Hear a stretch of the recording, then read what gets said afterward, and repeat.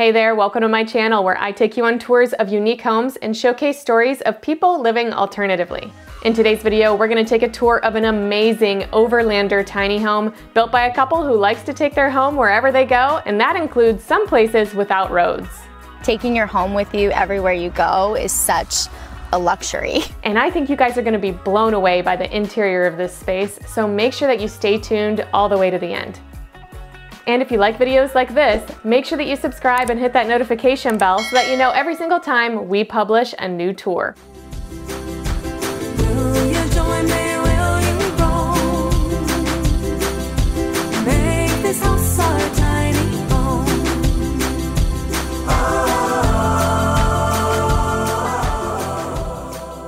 Hi, I'm Rae. And I'm Trevor. And this is WAZIMU, our house on wheels.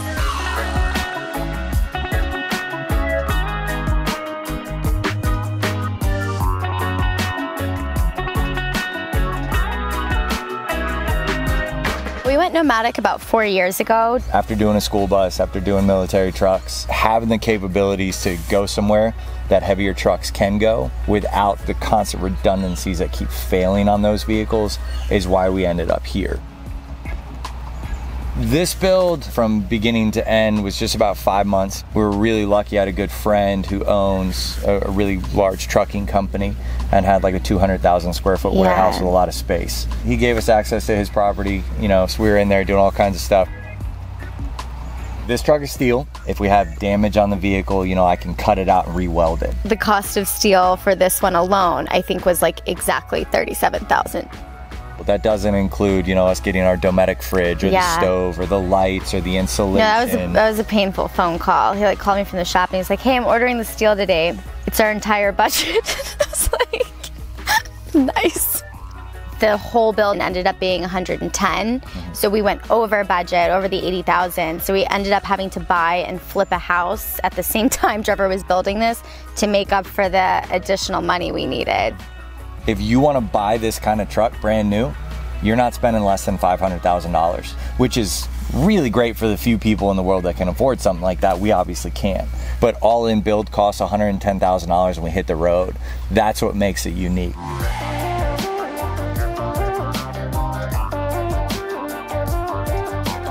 All right, so this is our 2008 GMC C7500 that we personally converted. The truck itself actually used to be quite a bit smaller. It was one of those snowplow dump trucks, you know, salting around, keeping everybody safe in the winter. The reason why we got it is because it came four-wheel drive, had to do a little work to it, but ultimately four-wheel drive was important to us because we like to go just about everywhere. From bumper to bumper, it's 28 feet, and then we added a trailer on there. We are sitting right at 8 feet wide, so we do fill up pretty much an entire roadway. We're 12 foot 2 inches, so we do fall under a lot of the, you know, 13 feet 6 requirements, which is huge. All of our edges as well around the entire frame of the structure of the truck is reinforced so that if we hit a branch, you know, a tree, something like that, it's just gonna glaze over the side. It's not gonna go crushing through our vehicle. And with that as well, that's why I made the entire thing out of steel. So that if we do get a dent or we do hit something or we do roll over, God forbid, some damage kind of happen, I can fix it on the side of the road. But other than that, we're sitting on 42.5-inch tires, this size tire. Anywhere I go, I can get it readily available. It might not be the same groove pattern, but it's still gonna be an off-road tire. It's gonna keep us going. This is our water heater that's hidden in the mural. It's an on-demand, it's tankless, that's important for us. And then right beside that is our water fill for whenever, you know, we've gotta fill up our 75 gallons of fresh water. That's where we fill it. All that filtration stuff and the tank itself, the motors, the pumps, the water heater is all mounted behind here inside. Propane for our hot water heater. We do have a shower. Propane for our wood stove, and then our gray tank for anything extra water wise, and then just simple storage in there. We got a 55-gallon diesel tank, which isn't as big as we'd like, but for right now it works. We do have a lot of space right here. That's actually why I didn't fill that space, because eventually I'm gonna add another 50 gallons to that tank. So we do fill up pretty often, but for right now, it's what we got, it's what we can deal with. So we're there. So the GMC is a Caterpillar motor. It's a 3126. It's also got the Allison transmission, which is super simple to use, relatively easily available for parts, and just about everywhere you go, somebody's worked on one. This right here, this is our cooling system, additional cooling that I put on there, strictly for our transmission cooler. And obviously this is our behemoth bumper that I built. If you're gonna have a truck this big, you gotta have a cool front end. Come with me, let's check out the other side. So right here, this is my electrical bay. Everything in there is what controls our solar. We've got 600 amp hours of lithium phosphate batteries. And we do have 1,850 watts of solar on the roof, and our Starlink is up there as well. But that's the only thing we got on the roof. This is the side of the truck that Ray's in. The other side of the truck's the side that I'm in, right? So you got passenger, you got driver. So this side's her. You know, she's this crazy artistic piece of insanity that gives me purpose and drive, and I'm the other side, stoic, emotional, and carrying around a big tool everywhere I go. Having a second source of transportation may be, other than buying the truck itself, the second best purchase we made. You know, not just is it nice to have a nice date night and go somewhere nice that's away from, you know, somewhere we can park at the truck, but simply being able to go get parts, go get, you know, fuel, get food, get fluids, whatever we need, and then have a little bit of fun. Just about everywhere we go, everybody assumes it's a military truck. There's nothing on the vehicle that's military, has been ever, or will be military, except for our trailer. This is an Iron Eagle trailer we bought, not at auction, thankfully, but I went ahead and built a steel box over top of it. Inside, I have all of our extra tools, welding gear. That's where the motorcycle goes. It's also, unfortunately, right now, our trash dumpster, so everything's back there at the moment. But whenever you're off grid and all that kind of stuff, it's really nice to have a place that you can put protected food, protected trash even. It's kind of a pain in the butt to have a trailer everywhere you go, but when you realize it's everything you have, it becomes a necessity. So for us, it's not something I deal with, it's something I get to enjoy. So this trailer, very cool off-road trailer. It's a Humvee trailer in the military, but its tongue was about 24 inches long. So I extended it to 8 feet so that when I jackknife it parking or I have to get around a tight turn, I have that maneuverability that most people don't. Not to mention that when I jackknife the truck, when I intentionally back up the trailer and have it so they're both sitting like this, they create this like cocoon for us. I got, nobody can see me over here, nobody can see me over here, so all I got is this little section right there. It just gives you a sense of peace and, you know, privacy, which is so nice. Let's check out the inside. Welcome to the interior, guys. We had the luxury of having 2 builds. In the first one, we did exact same square footage, but it just didn't feel open. It felt really stuffy when there were multiple people in here. So we wanted to fix that with the same square footage this go around. So we did that just by kind of creating like the open space in here, and we wanted the counter space to be a lot bigger than the first one as well for cooking and that kind of thing. This is our independent heat source. Trevor made this from an old propane tank he found in a junkyard actually, which is pretty cool. It was super important to us to have an independent heat source in case of an emergency being parked off grid. We kind of always want to be prepared just to be totally self-sufficient. I wouldn't say that we use it a lot necessarily for heat because we do have a mini split that runs off of all of the solar panels, but this has been great for aesthetics. One of the big mistakes we made in our first rig was not having enough storage. So a huge priority for us was to fix that this go around. And that started with this cab over area. Most people use the cab over for a bed, but we wanted a nice queen size bed. So our compromise was to put the queen size bed in the back and then use all of this area for storage. You gotta have your personal touches. This is just our like Polaroid wall from all of our travels, people we've met along the way, more van life friends.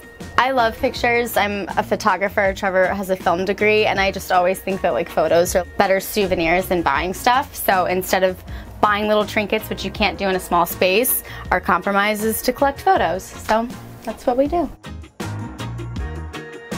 I reference our first build a lot, and that's because we learned so much in our first build. In our first kitchen, there was hardly any counter space. It was like a super small like corner area, and it drove us insane when we were cooking. This time around, having like a really nice like layout for cooking and cutting was a really big priority. We have a 3-stove burner. Honestly, if there's a 2-stove burner, I would go with that. This is a random unnecessary burner that we never use. However, I do love having an oven. We meet a lot of people that just have the stovetop, and I mean, you can't have pizza, you can't have cookies, brownies.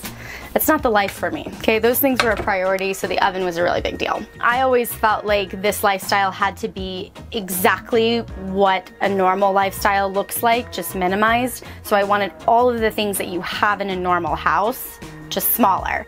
For the fridge, we went with a Dometic. We've got the fridge on this side, freezer on this side. It's like a chest. You have to like dig around for your groceries and kind of like play Tetris to make sure everything fits. So I don't love that part about it, but I do love this space saver, because if we had a normal size refrigerator, that would have taken up some wall space. So you just kind of have to decide what means more to you at the end of the day. So pros and cons. So something we did this time around was just make sure everything had its exact place where it needed to go, and it was like a quick breakdown when we need to move. So we installed magnets on all of our cabinetry so that when the doors are closed, they're like those really strong magnets and they just hold in place, so we don't have to like mess with, you know, like wires or ropes or taking things down and putting them on the ground. Everything is just like in place, stays in place. It's great. In our first rig, we did real tile, even though Trevor told me it was a bad idea. It was a bad idea, all of it cracked. So this time around we did sticky tile from Amazon. Everybody always compliments it, they think it's real. Definitely the way to go, cheaper, easier, and it looks great. Most of the material we used for the build was recycled materials. This countertop is mahogany. We found it in a lumber yard. There's really no purpose for why this sink is crooked. A lot of people ask about that. It's just to make the kitchen look more interesting. So this is Lewis, and I do feel like the majority of the build was built with him in mind because he's family, and we wanted to make sure that we felt confident if we go on hikes or just leave the house alone for a couple hours, just like you would in a normal house. We wanted to make sure that the house was comfortable and functioning for him. So we installed kind of this smaller step in front of the bench area so that he can walk up with ease and get down if he needs food or water. It also duals as his toy chest, so he can access his bones and toys. He's a little spoiled, as he should be. I would say if you are traveling with a dog, a big priority is to make sure that you have access to AC, so either invest in your solar panels so that you can run your mini split with no problem, as he pants and acts like he's overheated. Or just make sure that it's a hiking dog and it can go with you. Lewis is obviously a luxury dog and not a hiking dog. So a big priority for us was to be able to make sure that we had batteries that were sufficient enough to run AC for him, and that he had access to and from like his food in the bed. Our bench also doubles as storage. This is where the majority of Trevor's clothes are. So we just kind of used crates inside to keep everything organized, and that's worked really well for us. I did absolutely nothing for the entire build, but I did paint this wall, so it's really important that you see my beautiful work. Don't look too closely because there's a lot of mistakes. But yeah, I just wanted to have like a cute, like Instagram-worthy wall, so that's what this is. Under here we have our dry storage. That's where our trash is. Our vacuum, which I cannot recommend enough. We can basically just sweep everything into a big pile and then just use our vacuum to vacuum it right up.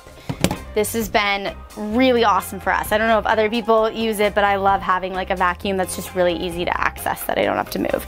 We also have all of our plumbing under here. A big mistake we made the first go around was putting all of our pipes and plumbing on the outside of the rig to save on room. However, when we parked in our first freezing weather climate up in the mountains, all of our pipes froze, and that really sucked. This is our queen size bed. Trevor is 6'2", Lewis is a 70-pound English bulldog, so I really wanted to make sure I had enough space. I would have done a king size bed if it allowed, but queen size bed was big enough for us, so that's what we went with. It's just a regular mattress. I think some people do like van life mattresses, but this is just one that we got from like a mattress discount store. Above the bed, we've got our skylight. We have like a shade that pulls over that. But for Trevor, it was another exit because he wants to make sure everything's always like, you know, zombie apocalypse ready. So for him, it's an exit. For me, it's aesthetically pleasing. We've got our swivel TV here for entertainment, so we can pull it out and use it when we're in bed. It also turns when we're like in the kitchen.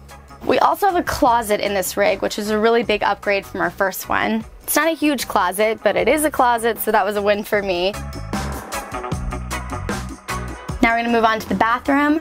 This door is probably one of my favorite pieces in the house. Trevor's super artistic, and you can see that in lots of areas in the tiny house. This door is made out of mahogany, and he put like epoxy resin in these like cracks. And it's really cool because at night when the light's coming through in the window, you can kind of see through these, and it's like a really cool effect.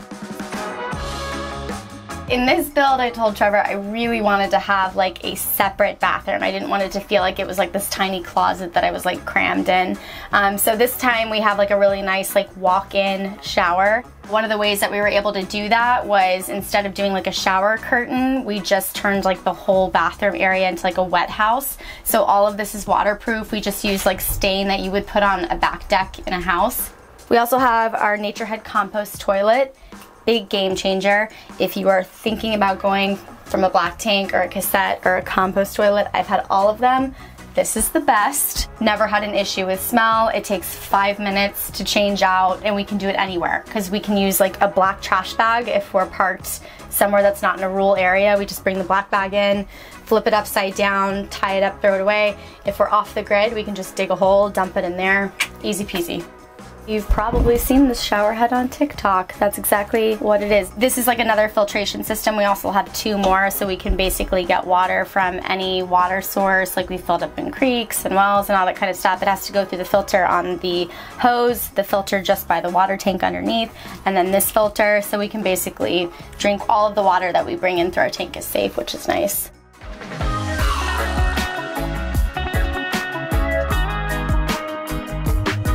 Personally, what I love most about the lifestyle is the freedom that we get from it. Sometimes we live on the beach, go north a little bit and park in the mountains. Getting to experience all different types of lifestyles in the comfort of your own home always. Taking your home with you everywhere you go is such a luxury. Thanks for watching this week's video. If you'd like to see more tours of Overlander tiny homes, make sure that you check out the link in the description, and I will see you soon with another unique home tour.